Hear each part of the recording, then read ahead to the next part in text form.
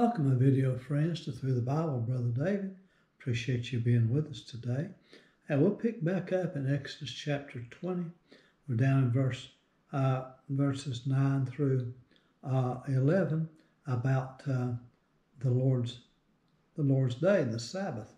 And we were discussing when we left last one about the New Testament and the dispensation of grace and the dispensation of the law, how that we do this differently under the dispensation of grace versus that of the law. And there are differences, of course, in that, but we were in particular looking at this matter of keeping the Sabbath day unto the Lord. Now, I've heard people say, well, they refer to Sunday as the Sabbath. That's not exactly correct. Sunday is not the Sabbath, which is the seventh day of the week, which is Saturday. And so don't get that confused. And then people get a lot confused about what they can do on Sunday and what they can't do on Sunday. And when you read the New Testament and the ministry of Jesus Christ, I think you'll find the correct interpretation of that given by Jesus Christ. He gave the illustration of the ox in the ditch on the seventh day. And I think we can learn a lot from that. If it's something we absolutely need to do, I don't think there's no wrong at all in doing it. And like I said just in the last video, I don't think we sinned if we work on Sunday. I don't think we sinned if we go out to buy something on Sunday. But I will say this. I don't think that we should practice that any more than what we have to. I think we ought to observe this simply because of the precept and the example that it is unto us. That's better for your body to rest one day a week than it is to keep going 7 days a week. I've worked a lot of people in my career as a builder, and I've had these guys that say, well, we're going to work Sunday too. And most of the time I tell them, no, don't work Sunday on my jobs. We don't work Sunday. But I've known guys who have worked on Sunday, and without fail, they won't make it through the next week. They will miss a day the following week because they'll give out. They're nothing ahead by working on the Lord's day. And let me say this to all the business people who got all these stores opened up on the Lord's day. You're spinning your wheels and going nowhere with that. There are businesses. I know of 2 big businesses. They're not open on Sunday, and they're doing very well, as a matter of fact. Very well. And so if you got the idea you have to be open on Sunday, look around you. You don't have to be open on Sunday. Think about the banks. When have you heard of a bank going broke because they were not open on Sunday? Hadn't heard about that. And maybe some open on Sundays. I don't know for sure. But for the most part, they're closed. And so keep that in mind, my friends. You can make it without working on Sunday. I know some of you may be forced to work on Sundays or part-time on Sundays, and I understand that. And if you're in that situation, I feel bad for you. But remember, I don't think it's sin. I don't believe the Bible teaches it's just sinning in doing that. And I just make a practice myself. If I don't have to have it on Sunday, I don't get it. I don't do any work on Sunday unless I absolutely have to do something on Sunday. I do very, very little, if any, work on any given Sunday because it's the Lord's day. And it's a day of rest and a day when we lay aside all the work that we would normally do and rest. I know the dairy farmers, they got to go milk the cows on Sunday. And I understand we had some cows and horses when I grew up, and we'd go down to feed them on Sunday and throw out some hay to them. And I think that, yes, there are some things necessary to be done on Sunday.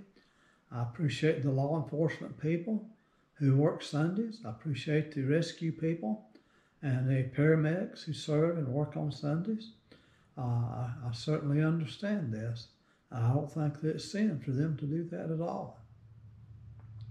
And I know people have various ways of trying to respect the Lord's day. And I think the Lord has set that example for us. If the ox is in the ditch, I'll go pull him out. If he's not in the ditch, I just let him wait till Monday. And so we can take heed to that. Now, I know some preachers, and I don't agree with them, and they teach and preach that sin if you work or shop on Sunday. I don't think we ought to practice that, but I don't think it's sin. I think we ought to just keep that in mind. It's not sin. And if our heart's in the right place, we want to please the Lord. And we want to use the example that He's given us about Sunday worship and also Sunday work and Sunday commerce. And then let's move on to the next one. We could stay on that one a long time because you get a lot of different opinions about that. And I know this, you go to Israel, they close the stores down and the computer, the web service. They closed that all down, I think, on Friday about 6 o'clock until Saturday about 6 o'clock and open it back up. Well, that's their way of doing it over there. They are thinking they're still under the law. But we who know the Bible, we're not under the law. We should know that. Let's move on to verse 12. Honor thy father and thy mother, that thy days may be long upon the land which the Lord thy God giveth thee. Here we find another great commandment given about honoring our mothers and our fathers. This is the first commandment given with promise, we're told. And the promise is that it may be well with thee, that thy days may be long upon the earth which the Lord thy God giveth thee. Now, you say, what does all that mean? Well, again, now we're not under the law. We're not going to keep this and get to heaven with this. But you're much ahead in life, and you can be much blessed in life if we observe this, given to us as an example and given to us as a precept, to honor your mother and father. It's the right thing to do.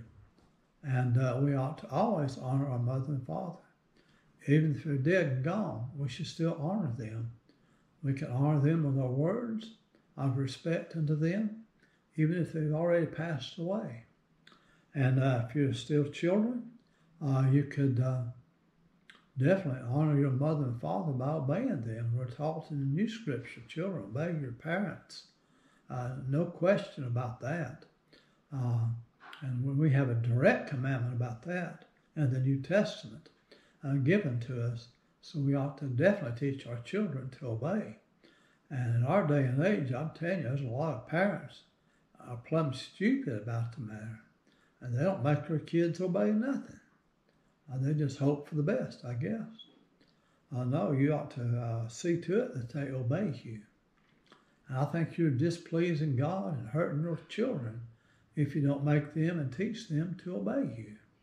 I know you can be abusive physically, and you can also be abusive in your rules and regulations. And being a dictator, I realize that. That's not what I'm saying. I'm saying that we can teach our children to obey, and we can teach them this commandment here, to honor thy father and thy mother. It's a great blessing when you do that. If your mom and dad's still alive, go see them if you possibly can from time to time. And if you can't, give them a telephone call from time to time to honor your mother and to honor your father. And you can honor them that way. And I tried to make a point. My dad's been gone now, I think about 8 years.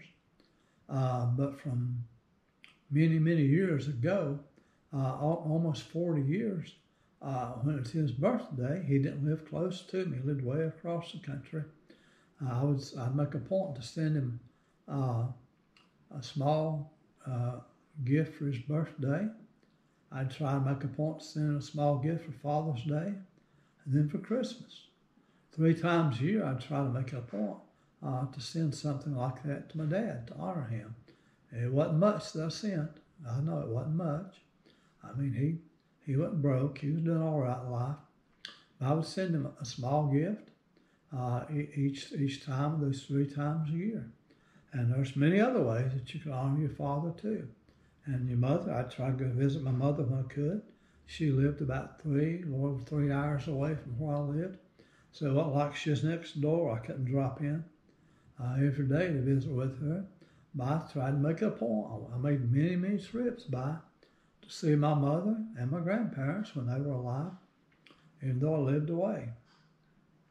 And the Bible says that it may be well with thee, that thy days may be long upon the earth, which the Lord thy God giveth thee. Now I can't explain this exactly. I do know that we're not under this law, but we do have the commandment given to us in the New Testament to obey and to honor our parents. But now the promise that's mentioned here with it, that may be well with thee, I can certainly see that. You know when things are well with thee, and you know when they're not. That may mean that you get a good job versus not having one. That may be that you've married the right person versus not marrying the right person. If you haven't obeyed your father and your mother and they've warned you against marrying that person, and you go ahead and marry that person and you reap from it, well, it's not well with thee. It's not well with thee.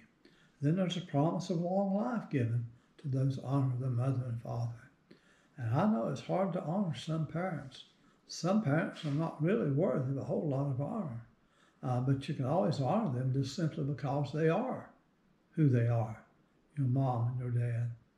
And so you can always keep that in mind. And you can add to your days upon the earth by doing that. Now, I don't know how long that our days are meant to be upon the earth. I don't know. I've heard some people say, well, I know so-and-so honored their mom and dad. They ain't lived to be but 30. Hold on there a minute. How old were they supposed to live to start with, you might ask? It may be that the Lord had 20 years determined for them, and it may be that they honored their mom and dad, and He gave them 30 years instead. We ought to think about it from that viewpoint, because we don't know how long that any of us have life for. No man knows that. We don't know. The Bible says the appointed unto man wants to die. We don't know when that appointed day is, my friends. That may be the day you're 20. That might be the day you're 100. We don't know that. But I do believe the Bible, and I believe the promises of the Bible. And that if you honor your mom and your mother and your father, that your days can be long upon the earth, or longer than what they would have been for sure. It might be, instead of you dying at 50, you might live to be 60, or you might live to be 70. It might be, instead of you dying when you're 70, you might live to be 80. It might be, instead of you dying as a teenager, that you might live to be 25. So keep that in mind, my friends. And remember, the promises of God, they're connected to this commandment. And your life will be blessed. Much more blessed if you try to honor your mom, mother, and father than if you try to go against them.